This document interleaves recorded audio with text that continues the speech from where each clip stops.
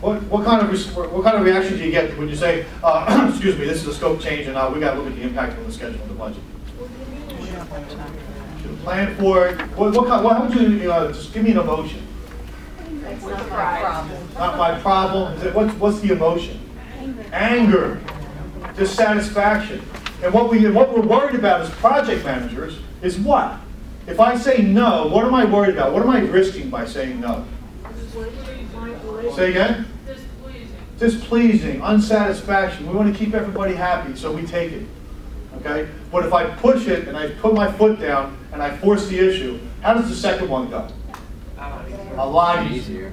Right? So we have those defining moments. Is that a defining moment in the project, how we're going to handle those first couple change orders? Yeah. And what I see is a lot of people respect when I do it well, because ultimately it goes better in the future.